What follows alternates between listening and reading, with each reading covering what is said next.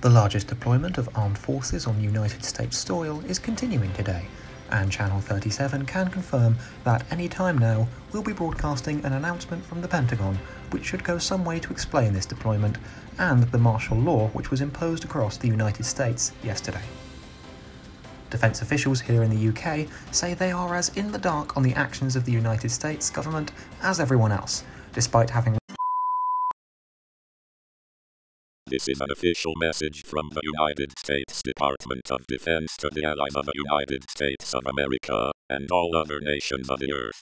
A dangerous security situation is developing within the United States, which will necessitate the temporary cutoff of communication in and out of the United States of America. For at least the next 48 hours, no telecommunication, internet, or other method of contact will be possible with the United States mainland. Once 48 hours have passed, the Pentagon will update the world on the situation within the United States. We appreciate the commitment of our allies to the national security of the United States and its citizens, but due to the sensitive nature of a developing situation, the United States will not be accepting international aid at this time. All United States Armed Forces overseas, which can travel to the United States within 24 hours, have been recalled to the homeland. All other forces have been ordered to maintain their positions and obey the instructions of any allies whose nation they are stationed within. Please keep the United States of America and all American citizens in your thoughts and prayers at this difficult time. This is a message for all United States Armed Forces personnel and all civilians employed by the United States Armed Forces. This message has been confirmed as genuine by your superiors and carries the authority of the President and the Joint Chiefs of Staff. The United States is facing an emerging anomalous threat.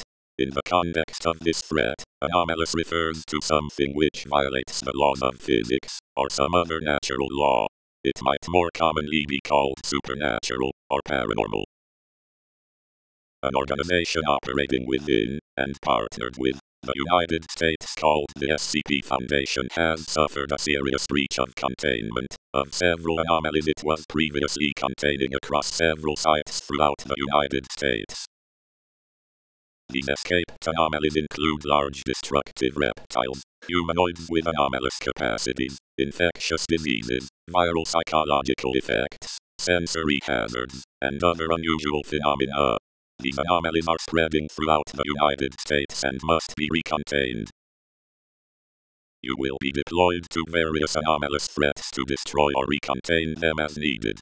You will receive information on whatever anomaly you are being deployed to deal with from the SCP Foundation, or other organizations such as the FBI Unusual Incidents Unit. The United States will be cutting off communication with the outside world for the duration of this crisis to limit the spread of information about the existence of anomalies. After the situation is resolved, most of the populace will have their memories modified through amnestics. The United States Department of Defense and the President would like to thank you for your attention to this message, and for your cooperation and bravery at this time. Through determination and commitment, the United States will be kept safe from all anomalies.